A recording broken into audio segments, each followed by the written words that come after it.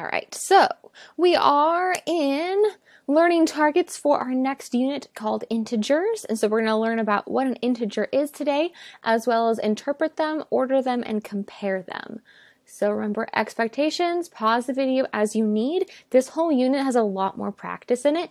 So you will be pausing a lot more often to do the question on your own and then hit play to check it after I find the answer. So just an FYI, there is a lot more pausing because it's not just writing, there's a lot more practice that are quick for you to do in this unit. So there is our expectations for after the video and our recording. All right, so we are on order integers and we are now on page 15.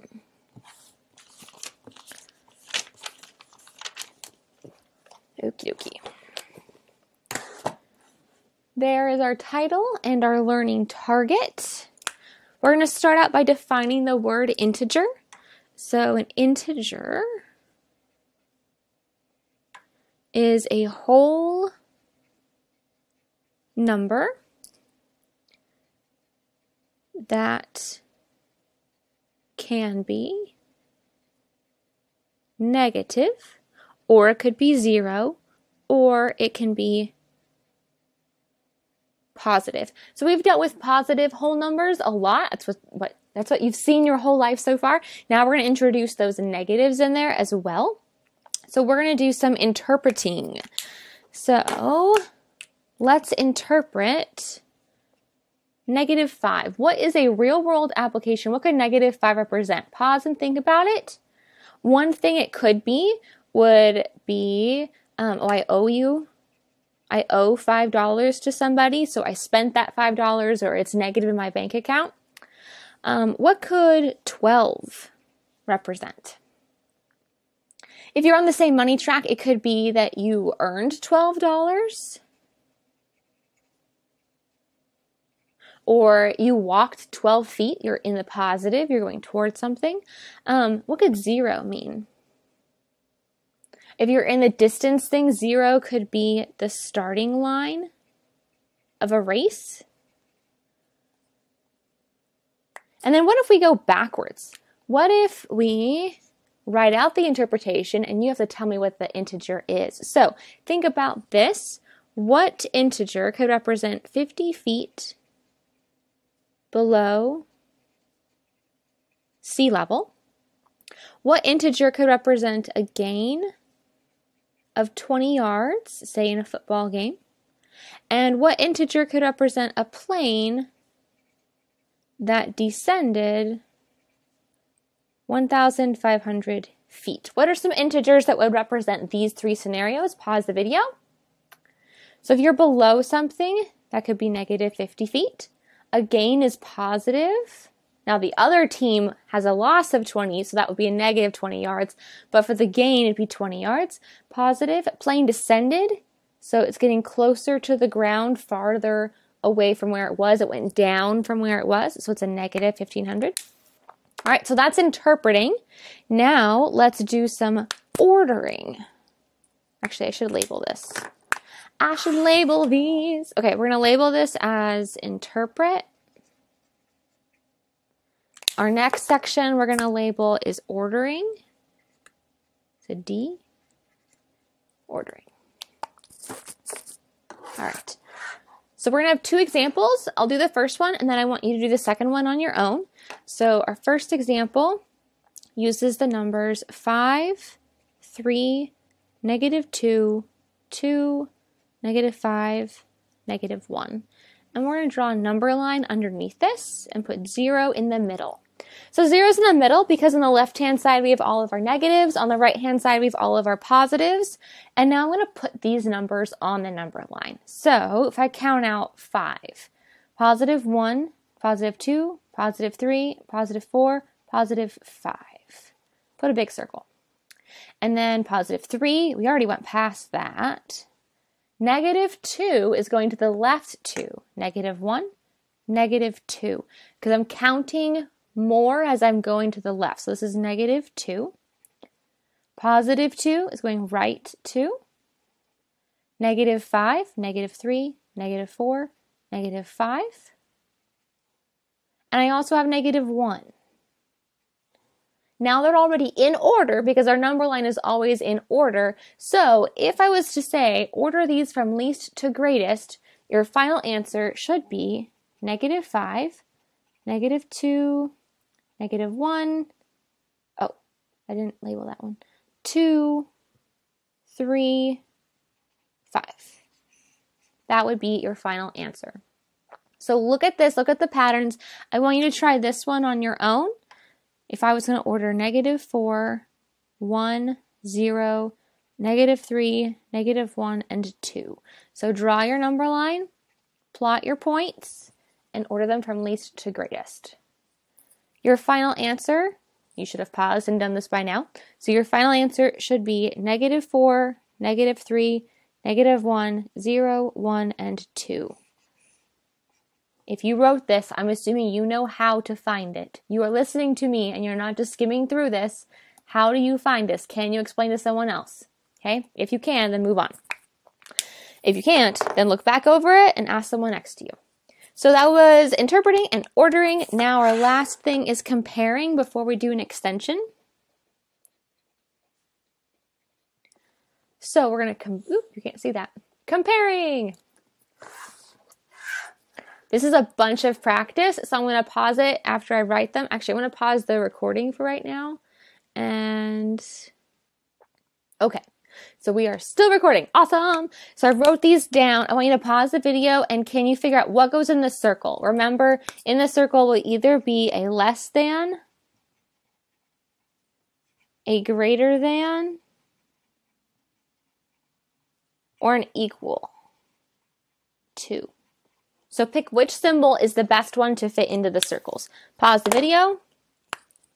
You should have, on a number line, notice that -9 is farther left on your number line. So -9 will be less than 5. -8 is less than 0 because it's to the left. -10 though is actually to the right of -20. So if I owe you $10, that's better than owing you $20. This is a larger number. So -10 is greater than -20. Again, if I owe you $7, or it's -7 degrees outside, and then it's -5 degrees outside, it warmed up to go towards the -5. So -5 is a larger number. It's warmer than -7 degrees. 4 degrees outside is not as big as 8 degrees. Ooh, I did that one wrong. 8 degrees outside is greater than 4 degrees outside. 1 degree outside is greater than -6. If I owe you money, that's less than if I have $7. And the -4 is the exact same as -4. All right, so look at your symbols. Make sure you understand them. We're going to be doing an extension with a distance. So this last section is going to be distance. I know today's notes have been super long, but you can do it. Distance. So we have a fancy word for distance when we use integers, and we have a fancy way of writing it, and we call it an absolute value. Holding my wire. Okay. We call it an absolute value. So its value doesn't change. And it's the distance of a number from 0. So it's how far away some number is from 0. So for example, the absolute value of -10 and the absolute value of 10. These bars mean absolute value. What do these bars mean? What do these bars mean? So if I'm on a number line, I have 0 in the middle. I'm going to plot out to -10.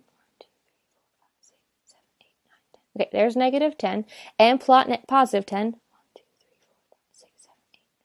Okay. How far away is -10 from 0? It's only 10 spaces from 0. How far is +10 from 0? It's also 10 spaces. So this is just the distance a number is from 0. An interpretation of this would be, so like if 0 is the starting line, -10 would be having a 10-foot head start. How much of a head start? 10, because they're 10 feet away from the starting line. Okay, So then we're going to order and compare. That we didn't have to write down the interpretation. We're going to order. All right. A bunch of markers here. They're all rolling away. Okay. So our first one that we're going to order is -2, absolute value of -7, 9, 0, 8, absolute value, or 18. There we go. 18, why not? Absolute value of -1. So these are my bars. If you look on your computer, the bar is above your return button. Above your shift, then your return, then there's a bar. So if you hit shift, that way you get a little bar for the absolute value.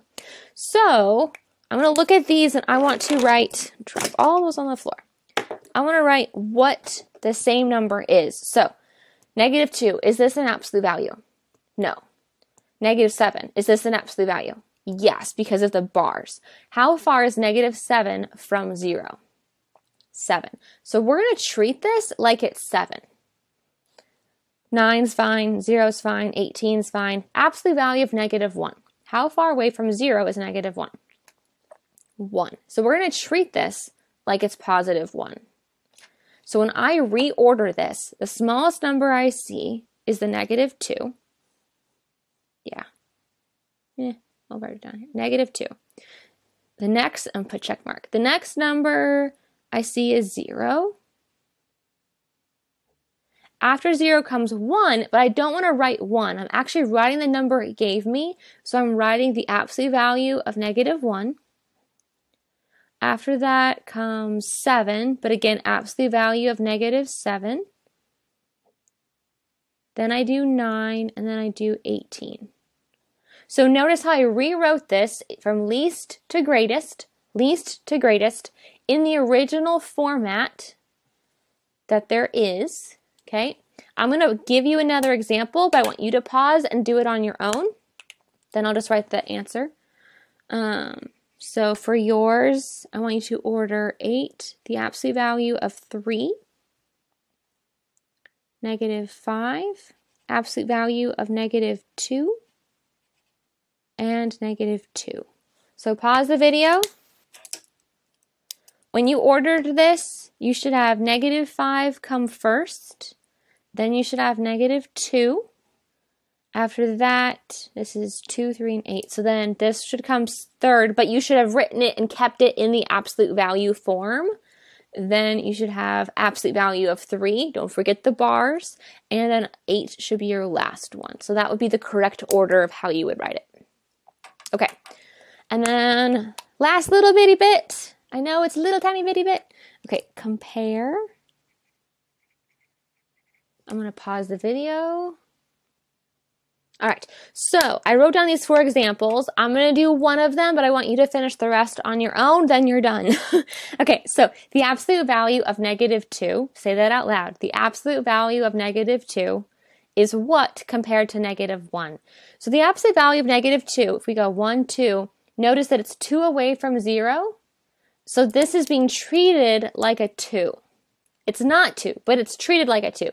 Is 2 greater than or less than -1? Greater than. So you should have a greater than symbol there. So as you go through, treat the absolute values as the distance they are, but then think about you're still writing them in this format. So that should be, oh, I guess pause here, then I'll write the answers. Okay, so 10 is less than 11. -7 is less than 6. -9. 9 is the same as 9, so they're equal. We're good. Okay. All done. PowerPoint. There we go. Were you focused? Does this make sense? Ask me questions if you're stuck, okay? You need to know, do I understand this or not? Can you interpret, order, and compare integers? And this should not have a use in it. It should just be interpret. Can you interpret, order, and compare integers? Can you define what absolute value is? And then can you also interpret, order, and compare integers when you take the absolute value? So that's what you need to be able to do. All right, have a great day. Bye.